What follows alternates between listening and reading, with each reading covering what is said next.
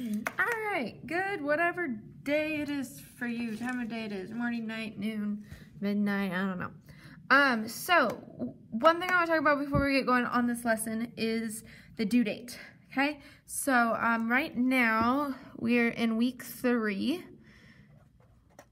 Okay, and so you have the 1st, 2nd, and 3rd of this week, and then you hit spring break, and then we have our Monday, Tuesday, and Thursday of the week after that first 3 days after spring break.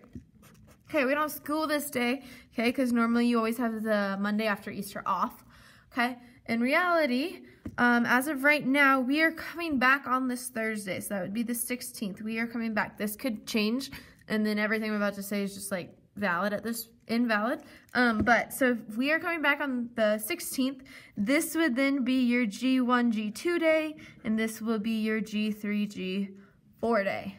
Okay, and then I would see you guys. We're gonna do all 8 blocks on that Thursday if we come back on that Thursday. Now, please, please, please be prepared in the fact that that might not happen. Okay, whether I know Trump has already announced that the ban's supposed to go till April 30th. I don't know if whether Sisolak's gonna announce that or not. Luke will take all of that into consideration when he makes this decision, but he could potentially not make this decision until this Monday. And if he makes this decision on this Monday to not come to school on Thursday and continue online learning, we would no longer have everything be due Wednesday, okay? Week 3 would then be due on this Tuesday.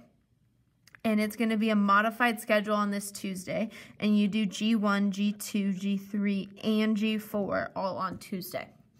So this is my advice to you.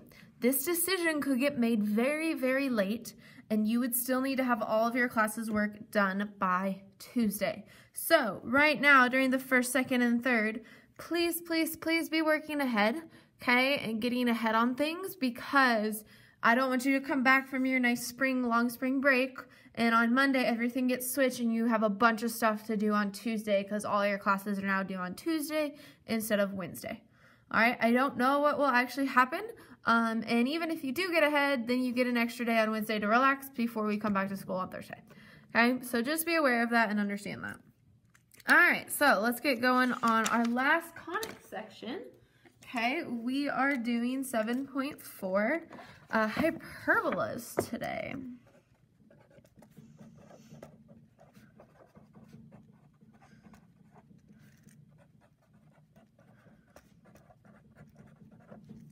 All right, so the definition of this should sound very, very familiar, okay? So it is the sum of all points such that, and that's an S/T, that's math shorthand for such that, the difference, I'm going to underline that word, the difference of the distances from 2 fixed points is the same. All right, the reason this should sound extremely familiar is because it's the ellipse's definition. The only change from the ellipse to the hyperbola is this word. Okay, the ellipse would say the sum of the distances from the 2 fixed points is the same. And a hyperbola is going to be the difference. All right, so that's the only difference between these two. And it's the only difference in their equation as well, okay? An ellipse, you have a plus sign, and a hyperbola, you're gonna have a minus sign. And that's it, everything else is the same. Okay, so I hope this won't be as bad or as terrible as it might sound. So I'm gonna go ahead and draw. We have 2 sets of hyperbolas. Okay, and just kind of like you have 2 sets of ellipses, your vertical and your horizontal, we're going to have the same thing here. Okay, and so we will have asymptotes. If you don't know that a dashed line means an asymptote, that's what I'm drawing right now. So there's going to be asymptotes, and how this shape is going to look is we're going to have this one, which will go left and right. Okay, and then you'll have this guy, which will go up and down. Okay, So we have two sets of hyperbolas. We got left and right, up and down, and things in their equation change as we go through. All right, so what I'd like you to do, just like we did last time, we're gonna just create a chart, okay? And the thing that we're gonna need in our chart is our equations. Okay, we will need a center. Okay, we will need vertices. We will need an asymptote. Leave a little bit of room under asymptote. Okay, you need a foci, and to find your foci, you need a C. All right, so we have equations, center, vertices, foci, C value. Go ahead, we got our two sets here. All right, so the equation, like I said, it's almost identical to the ellipse. The only difference is in the definition, which is the word difference. So we're gonna actually put a minus sign, because that's what difference means. Minus. Okay, so it should look identical because it is. Okay, now here's the cool thing, is right here the x is first. All right, and I'm always gonna keep a under x and y over b. All right, now to flip to get to this guy, to get to the vertical one, the y is going to be first. So how to memorize this, because you're going to need to know that, all right, is just see, this one goes with our intuition, okay? For here, well, if x is first, I think x, I think left or right, okay? Y is first here, so I think y, I think up or down. All right, and so that's how I would help you to memorize it. If you have a different way, go for it. I loved some of your ways when you guys had to memorize the parabolas. Nick Phillips and someone else had some great ones. I almost posted them. They were so funny and awesome. So just come up with funny ways to help you memorize that, okay? All right, the center doesn't change really at all, okay? The weird thing is, just like everything else, the center's not actually on the equation, the shape, right? In a circle, your center is inside the circle. It's not on the circle. Same with the ellipse, right? Okay, the parabola is the weird one because the center is the vertex, right? And the vertex is on it, so that's why a parabola is weird. But in a hyperbola, same thing as the other, okay, the center is actually where the asymptotes cross. All right, that is where our center is. So that is our center. Okay, and just like everything else, it is h comma k. All right, it is just h comma k. All right, and the vertices are a little bit different. They're not too crazy, but the vertices are just like the vertex of your parabola. These kind of look parabola-y looking, okay? So it's this little point here. So if we're thinking right now, this distance from here to here is a horizontal distance. Which letter in our equation, minus the center, okay, represents a horizontal distance? Well, that'd be A, right? So that distance is A, and this distance is A. So to get my two vertices, I'm going to take H, add and subtract A to it, and keep it at the same Y value of K. All right, and then over here, those are my vertices. I'm going to go ahead and put this so you guys can see it. Those are your vertices. All right, and so from here, we're thinking, okay, here's my center, and I want to go up, and I want to go down from my center. So looking which value in my equation means up or down, except for the values that are talking about the center, well, that would leave me to B. So this is going to be my B value. So when I'm going to find my vertices, my left or right staying the same, my center is staying the same, but I need to take the K value and add and subtract B to it to get my two vertices. All right, the asymptote is really, really weird, and I'm going to actually show you the proof for where this comes from, okay? The key thing, if you're ever struggling, is to just solve for y, okay? So an asymptote is just an equation of a line, all right? And so the equation of the line that you guys know so well is y equals mx plus b, and I'm just going to write that on a separate sheet of paper. Okay, so you guys know the line y equals mx plus b extremely, extremely well. All right, so we want to essentially get it to that form. We won't get it quite to that form. We're going to have two different ones, okay? And so the one you will always use is y equals plus or minus b over a times x minus h plus k. All right, and that is actually going to be the same for both of the equations. Okay, and if you notice on our asymptotes here, right, these dashed lines, all right, there's two and they look identical, all right? Okay, one should be positive sloping and the other one should be negative sloping, all right? So that's why we have this plus and minus thing. But I'm actually going to show you where this comes from off the equation. So I'm going to take this equation right here, all right? And so we have our x minus h squared over a squared minus y minus k squared over b squared equals 1. If I take this one over here, it'd get identical. Okay, it'd essentially be the same thing. So I want to solve for y, right? So I can get it into this y equals mx plus b form. So I'm going to add that over.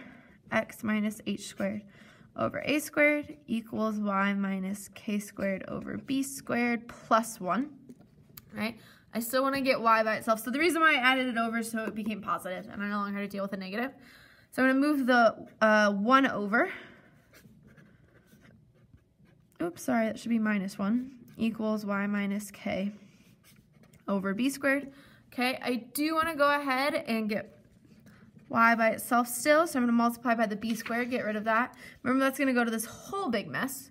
So I'm left with b squared times x minus h squared over a squared minus just a b squared. And we're left with y minus k squared.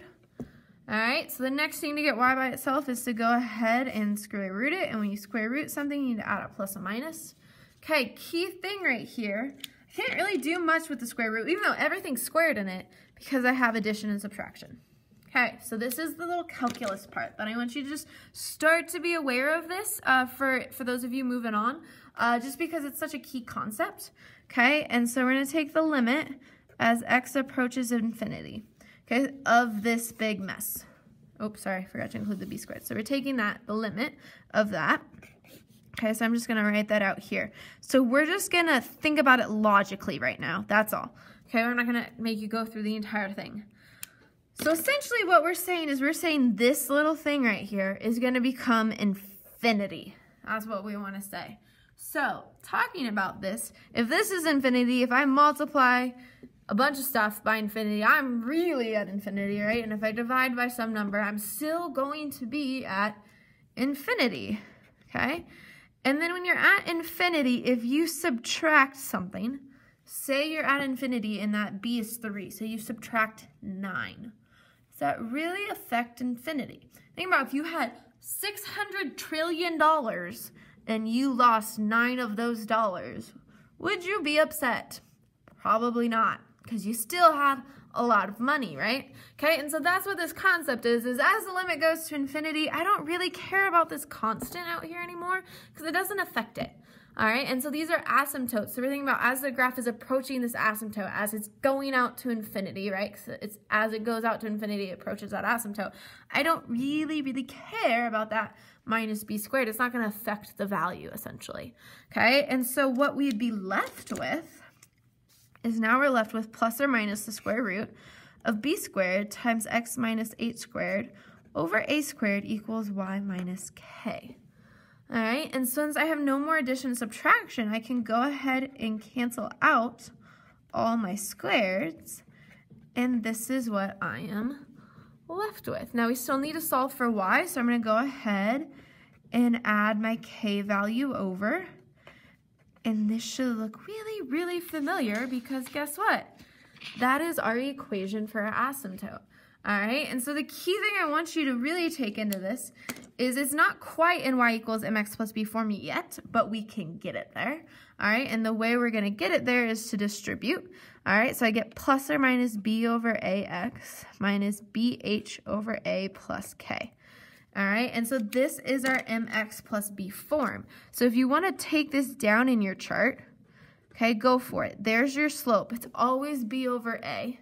And this is your y-intercept is this big mess. Now, when you're going to graph that, you don't really want to know the y-intercept because I don't care about the y-intercept. What I care about is where my asymptote's meeting because that's my center, right? And you should notice right here, oh, well, look right here. My center's in my equation, right? So your asymptotes where I would always graph from is their center, and that's a point. You have 1 point, and then you're going to use your slope. You're going to do your rise over your run to get the next one. And I really, this is the best part about associating b with y and a with x. Well, y is up and down. And guess what's on top? Your rise, your y value, your up and down rise. And guess what's on bottom? Your run, your left or right. So every single time I want you to memorize your slope is rise over run, and you start at your center. That's what your asymptote is. And your rise is going to be the stuff under the y, and your run is going to be the stuff under the x. Okay, so if you want to go ahead and also copy down what I just had, it's that y equals plus or minus b over ax minus bh over a plus k. All right, so that is going to be the more like when you're going to straight plug it in for the actual slope-intercept form of the asymptote. That would be it. All right, the foci. Okay, let's see a color I haven't used. Here we go. So we're coming back up here, and we're at the foci. And so our foci, remember, are these guys right here. Okay, those are your foci. Okay, the dot, that fixed point inside the shape. All right, and so how we say this for this guy is this distance right here is c. Okay, and so we need to go left or right c. Or over here, that distance is c. So on that one, you need to go up or down. Okay, so we're going to take h plus or minus c. We're going to keep the y value the same on the left and right. And over here, we're going to have h will stay the same, but we're going to change the k value because we're going to add and subtract c to it. Okay, now the proof for actually finding the c value is way more complicated than it was for the ellipse. If you want to go on to Khan Academy, type in proof for foci of hyperbola. There's a 14-minute video that shows you this proof. It's not bad. It's just using distance formula. But I'm just going to give it to you guys because I think most of you would just trust me that that's what it is. Okay, and so the one thing I want you to kind of click in your brain here is, remember when it was an ellipse, we had a plus sign here, and we had a plus sign in the equation. When we found c, it was a minus sign. Okay, and so everything's just flipped, right? Because the definition essentially is just flipped. And so now it's a minus sign here. So now when I'm trying to find the foci, it will become a plus sign. All right, so that is our first video.